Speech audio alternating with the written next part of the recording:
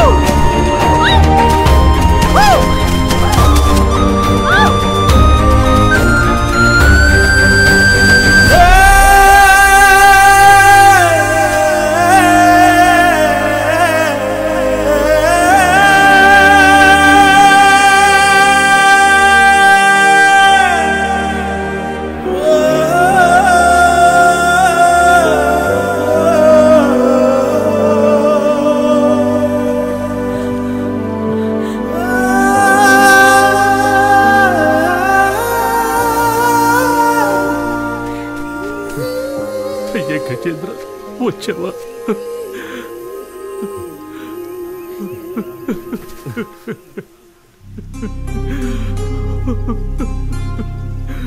బాబు, నా మొగుడు రాలేదా? తమ్ముడు, మా అబ్బాయి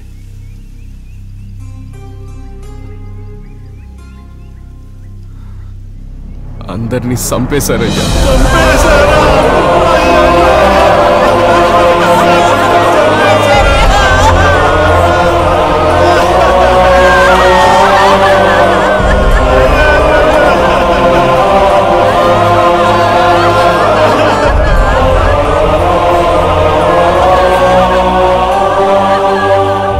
మనం ఎవరికి ఏం ద్రోహం చేశాం?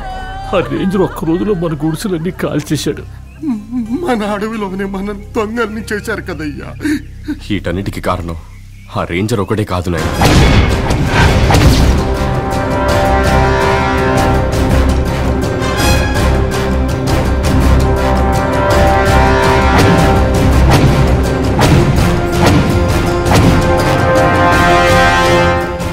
వెనకాల పెద్ద గుంపే పనిచేస్తాంది. ఇట్లాంటోళ్ళు ఇక మీదట ప్యానాలతోటే ఉండకూడదు. వాళ్ళు ఆడుంటారు కూడా మనకు తెలియదు. వాళ్ళు మనం ఏం చేయగలం? వాళ్ళని ఎత్తుక్కుంటూ మనం పోవాల్సిన పని లేదు. వాళ్లే మనల్ని ఎత్తుక్కుంటూ వస్తారు.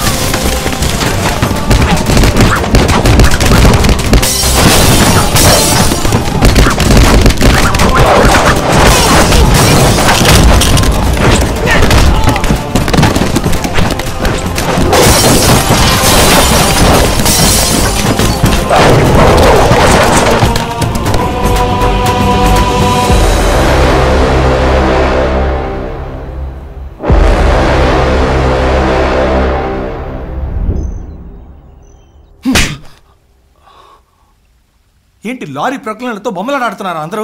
బిజినెస్ రా, కోట్లు కుమ్మరించావా ఇడియట్. మంత్రుల నుంచి నేను ఇలాంటి గొట్టంగాళ్ళ వరకు ఎంత ఖర్చు అయిందో చెప్పనా? ఈజీగా చెప్తున్నావు. లారీలన్నింటినీ తీసుకెళ్ళిపోయాడు సార్. లారీలు తీసుకెళ్లి వాళ్ళు ఏం చేసుకుంటారు చెప్పండి? ఇక్కడే ఒక గొప్ప పాయింట్ పట్టుకున్నాను. వాడు మారువాడి కోట్లు కూడా కుదవబెట్టుకోలేడు. ఎందుకంటే ఒరిజినల్ ఆర్సీ బుక్లు మన దగ్గర ఉన్నాయి. ఇప్పుడు ఎందుకు నువ్వు అనవసరంగా టెన్షన్ అవుతున్నావు? లారీలు తీసుకెళ్తే అంత అయిపోయిందా?